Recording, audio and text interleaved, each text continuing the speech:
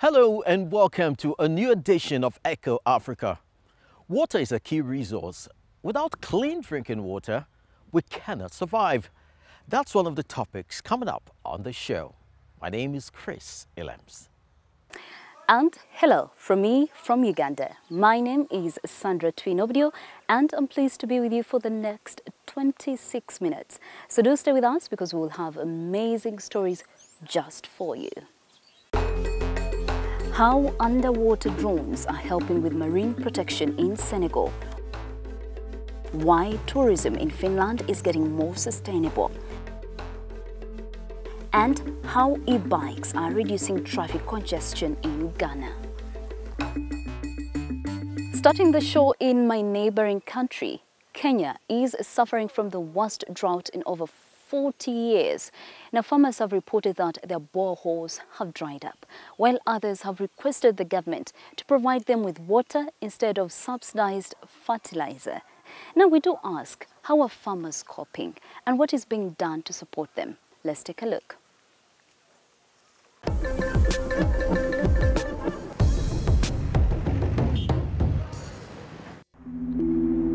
To appreciate the scale of the drought in Kenya, you only have to look at Lake Olbolosat, which has shrunk like never before. Almost 90% of it has dried up. Climate scientists warn that the situation could get even worse.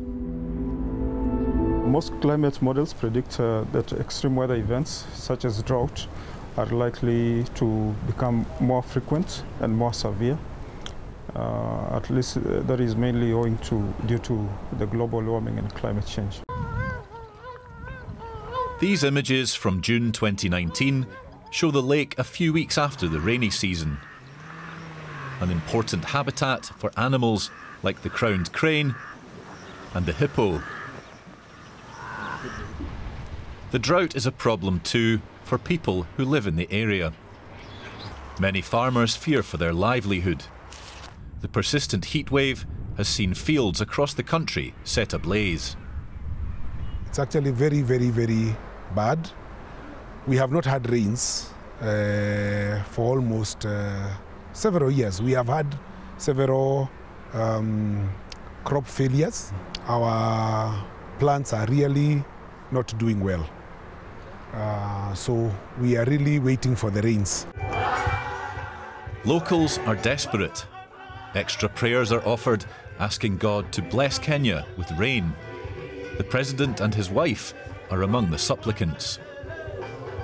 We have prayed and we can see the clouds are formed and we know that the rains are coming. Lake Olbolosat's years-long decline is a homemade problem. Local conservation groups say a lot of soil has been carried into the lake following deforestation and construction work. On top of that, people often draw groundwater from the area. Part of the water in this lake comes from the hills behind me.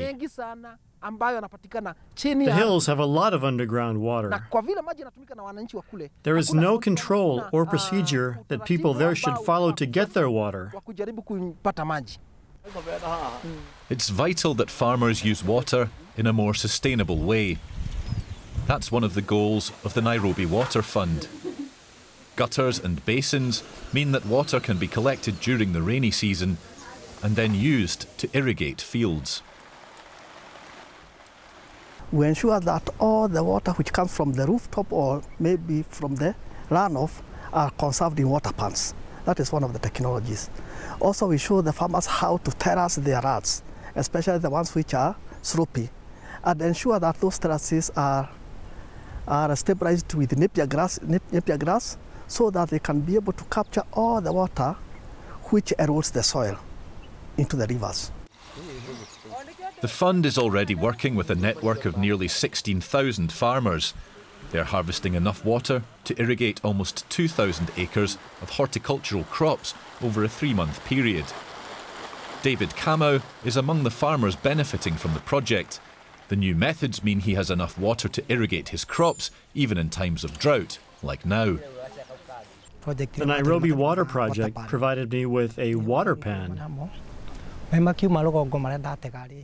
I can irrigate by using gravity to pump the water and use a sprinkler. His farm borders a river, but Kamau uses a water pan, a small reservoir, to irrigate his fields and save valuable water. Climate researchers say that sustainable farming techniques like these can help ease pressure on farmers. Even as we go into a possible failed rainy season, we are not likely to miss out on rainfall, especially in the peak month of April and May for the coastal region. So we advise water conservation measures, including water harvesting and sustainable use of water. The threat to the lake will only worsen if human activities don't change. But more sustainable water usage could help prevent it from drying up.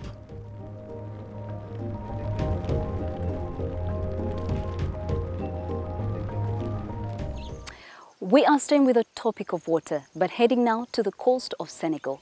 The younger generation has a vested interest in environmental protection. It's obviously in their interest to look after the planet. Not far from Dakar, students are caring about ocean pollution, biodiversity loss and the associated hardships with the help of high tech. Here is this week's Doing a Bit.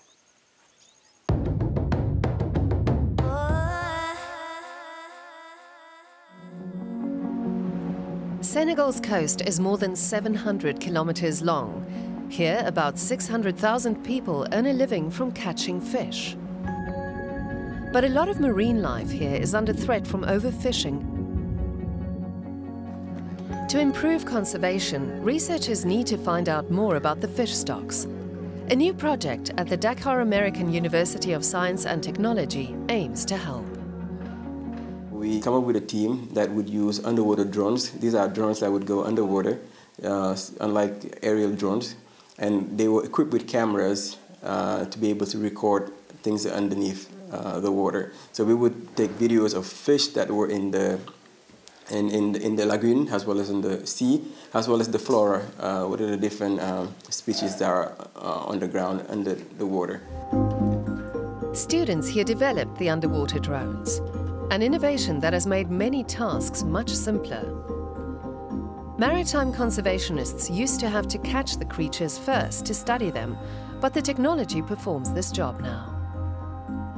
And then once we get those data, we would come out and then we would develop algorithm or softwares that allows us to classify the different fish that were there without having to touch them or without having to take them out of the water. At the Somon Nature Reserve, students conduct regular tests with the drones. They want to use the data to help protect endangered species in a more targeted way. And how about you? If you're also doing your bit, tell us about it. Visit our website or send us a tweet. #DoingYourBit. We share your stories. They're small and made of plastic, sachets. These little packets might be handy, but they quickly land in the garbage bin, and they don't rot. In our web special, we chart the journey of such a sachet, from the origins of the raw materials it's made from to its end on the rubbish heap. We find out why the number of sachets is growing and why they're so lucrative for businesses and so disastrous for our planet. Find out more at dw.com/plastic. In order to live green, we've got to keep our environment clean. Could that be the key to happiness? Well, according to the UN-sponsored World Happiness Report, Finland is the happiest country, and it also scores high on rankings for sustainable development. Wow, I'd love to know more about how this all ties together. So let's get inspired with a trip to this Northern European winter wonderland to find out how sustainability can be incorporated into the tourism sector. You need to work with nature, not against it. That's something Arttu Pöyry learned from a young age here in Finland's far north. This lodge, located not far from Rovaniemi, has belonged to his family for over 40 years. It was once their much-loved holiday cottage. Now they rent it out to tourists who are looking for an authentic and sustainable Lapland experience. First of all, we are using sustainable electricity. We can decide what kind of energy we are using in Finland. Now in Ollero it's coming from the wind. And then all you can see here is recycled. All kind of materials, shampoos, everything has been think about sustainability. And all activities what we are offering, there is no motors. Our guests can go see animal footprints, snowshoeing, ice fishing, ice swimming. Spectacular natural phenomena like the northern lights at the Arctic Circle, as well as virtually untouched, sparsely populated landscapes, draw visitors from around the world to Lapland. The region's tourism industry registers up to 3 million overnight stays per year and knows that this hinges on keeping its beautiful environment intact. Here in Finland, the biggest asset for the tourism is really the nature, as well as our lifestyle that is very strongly rooted in the pure and pristine environment. So the tourism businesses are really interested in sustainability because they want to secure that long-term business for themselves. Some go above and beyond, like tour operator Beyond Arctic. During the high season in winter, they offer excursions to see the northern lights, but in the long days of summer, they plant new trees. Sustainable tourism is growing in importance. Globally, it had a volume of around 180 billion euros in 2019, according to the World Tourism Organization. And researchers expect that to double by 2027. But even if tourist destinations themselves operate sustainably, the question remains, how do visitors get there without harming the environment? Tourism can actually have even positive impact to environment. For example, we have cases where tourism has managed to protect the environment by making it a national park. For instance. But you're very right about that it's the aviation and transport in general that really puts it off from the balance. There's still much to be done to make tourism truly sustainable. But with their eco-lodge, the Pöyry family is off to a good start. They're convinced there's no other alternative.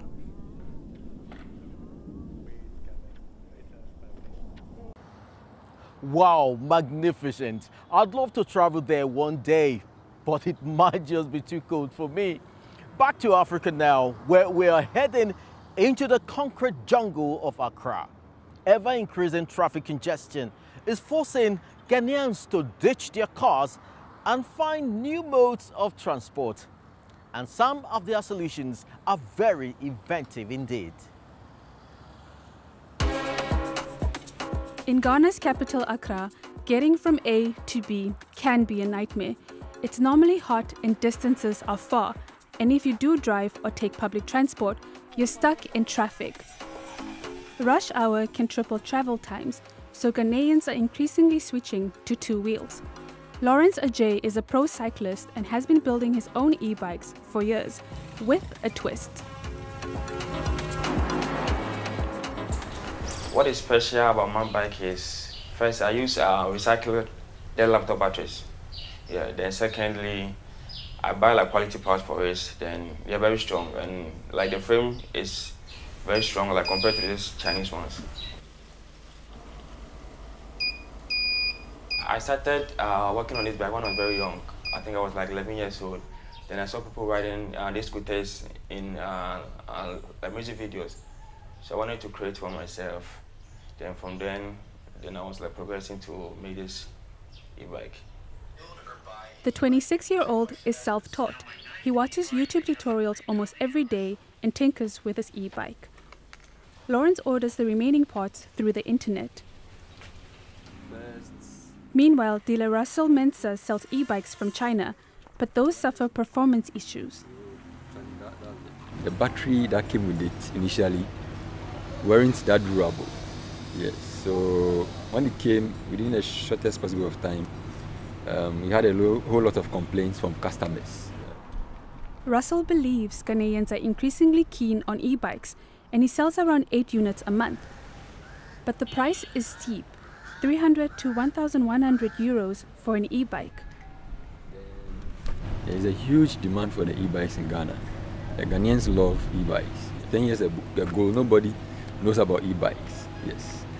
Let me say e-bike just became popular here about 3-4 years ago. For Lawrence too, it's not just about the joy of riding, but also traveling cheaply and quickly, especially as fuel prices rise. His e-bikes can cover up to 130 kilometers per charge. I bought it because the distance at which I go to work is very far, so I thought I needed a motor. But then as time went on, I told him about my situation, and then he said, oh, you can do something about it. Depending on the performance of the battery, a customized Lawrence e-bike costs between 600 and 860 euros. So far, Lawrence has sold 7 of his e-bikes, but he's looking to supercharge his e-bike dream.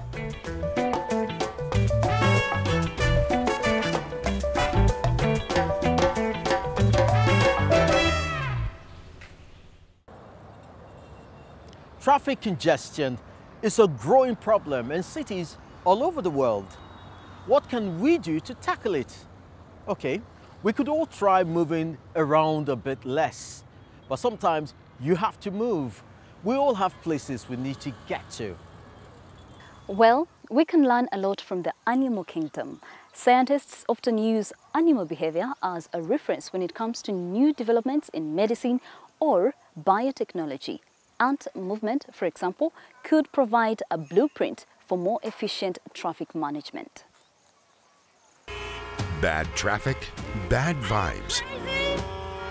Ant highways are also super busy, but clearly run a lot more smoothly. In the human world, congestion on the roads is a normal part of life. We even keep track of record-breaking jams. When Hurricane Rita hit the southern United States in September 2005, 2.5 million people fled Houston, or tried to. The resulting tailback on Interstate 45 heading inland towards Dallas reached a length of 160 kilometers for 48 hours. In the run-up to the 2014 World Cup in Brazil, the roads in and around Sao Paulo were gridlocked. 340 kilometers of stationary traffic, almost equivalent to the distance from Sao Paulo to Rio. Moscow, November 2012. The notorious Russian winter paralyzed much of the biggest country on the planet. For 3 days and 3 nights, snowstorms blocked the highway between St. Petersburg and the capital. But how do traffic jams actually come about? The main reason is that you do not have enough capacity. Of course, there are other reasons, but these reasons are not that, they do not happen that often. Some people sometimes make driving mistakes, of course. For instance, they do not pay enough attention and then they have to brake hard. Roadworks, then accidents and heavy weather conditions. But most of that, 60%, 70%, it depends on this region where you look at, is due to overload on the roads. Too many cars at the same time on the same route in the same direction. This is more or less the calculation you can make everywhere, almost over the world. But the ant world runs differently. With ants, the principle is one for all and all for one. That hardly applies to motorists. On the road, everyone's thinking, what's the quickest way of getting to my destination? Individuals focus on themselves and don't care about the others. Drivers have a lot to learn from ants.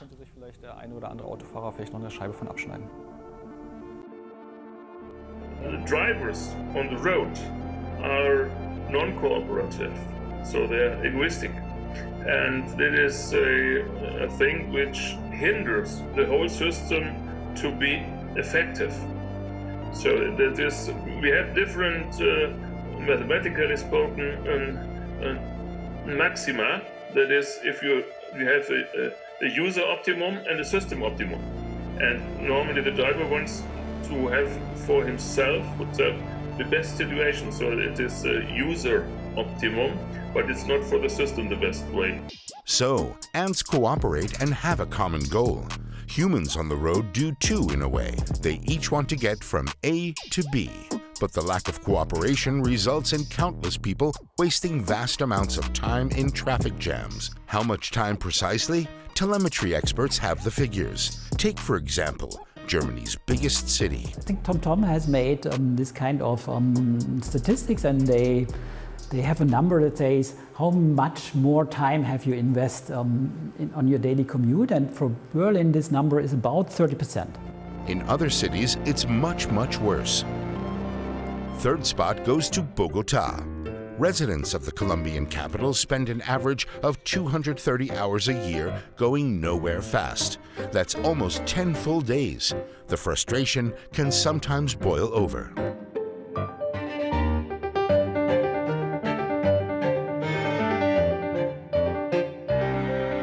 Number 2, Bengaluru. In 2019, drivers in the Indian megacity spent an average of 243 hours stuck in traffic. But when it comes to world-beating congestion, look no further than Manila. Researchers worked out that in 2019, road users in the capital of the Philippines lost 257 hours of their lives to the daily commute. Too many self-absorbed drivers with big egos crammed into narrow spaces. Ant highways, by contrast, are always busy but never congested. How do they manage that? Ants communicate via scents. They have glands to produce them. Various pheromones convey information such as danger, food, or this way. Ants, they work for their community. They want to have the system optimum. They want to have a working or a flow which is not stopped by individuals. So we can learn from the ants, but I don't think that one can teach the people to behave like ants. Ants depend on a communal effort and adapt as conditions change. Humans communicate not so much with each other as against each other. And while costing us precious time, that comes at a financial cost as well.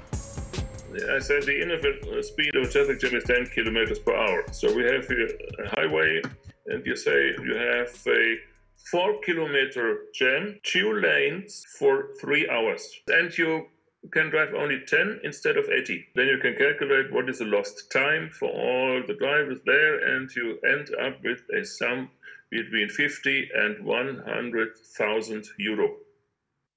One jam. I calculated for whole Germany, for example, and you come up with, say, 60 to 100 billion euro per year.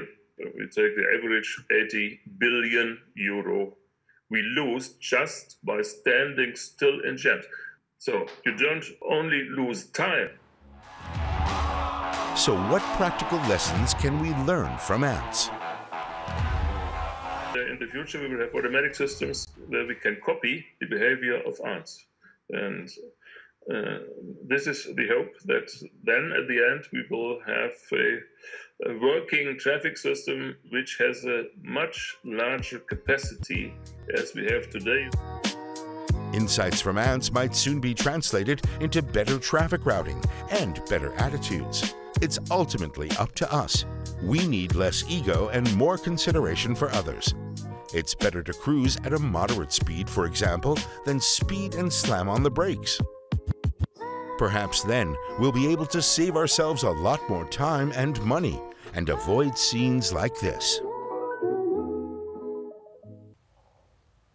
What an inspiring idea. I'm afraid that's all we have time for today. Thanks for joining us here on Eco Africa. And do be sure to come back again next week. Until then, it's goodbye from me, Chris Elems. Looking forward to seeing you again next time, Chris, and that goes for you, our viewers, as well. In the meantime, as you know, you can always check in with us on all our social media platforms. We're always waiting to hear from you. So it is a goodbye. I am Sandra Twinovidio. Take care.